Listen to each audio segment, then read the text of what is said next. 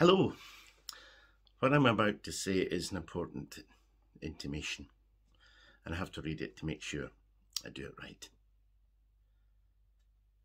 Positive case of COVID-19. I can confirm that someone who has been in the church building has tested positive for COVID-19. The individual has been asked to inform NHS Test and Protect of their attendance at the church building in order that effective contact tracing may take place.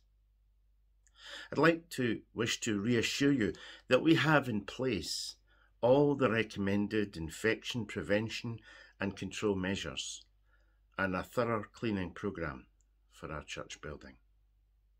It remains important to remember that mixing socially in the community without maintaining physical distancing measures helps the virus to spread widely.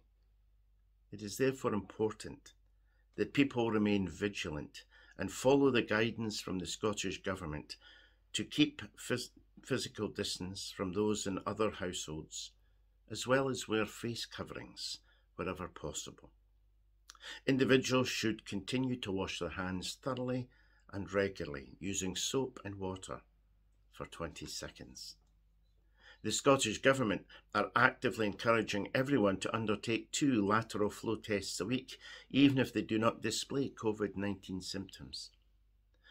I recommend that you follow this advice, and home testing kits are available from most local community pharmacies or online at www.gov.uk/order-coronavirus-rapid-lateral-flow-tests.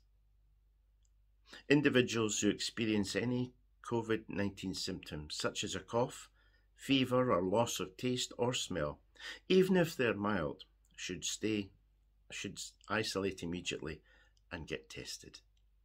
Information on how to access testing is available at www.gov.uk/get-coronavirus-test. If you have any questions about coronavirus, please visit www.nhsinform.scot in the first instance, or call the helpline on 08000 028 2816. That's 0800 028 2816. Folks, this just lets us see that coronavirus is out there and we can't totally relax. So please follow the guidelines. We in the church are still maintaining social distancing, mask wearing, and a high regimen of cleaning.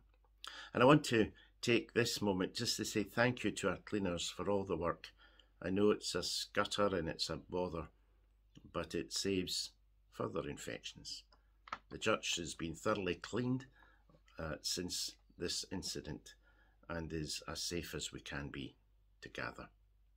So take care of yourself and in your own way, take care of others. And thanks for listening to this important announcement. And if you are online and watching this and you know of people who may have been in church last Sunday, that's the 7th of November, please share with them this news. It's important that we spread the message just so everybody's aware of what's happened in case they start to have any signs of an infection. Take care of yourself and God be with you. Bye-bye.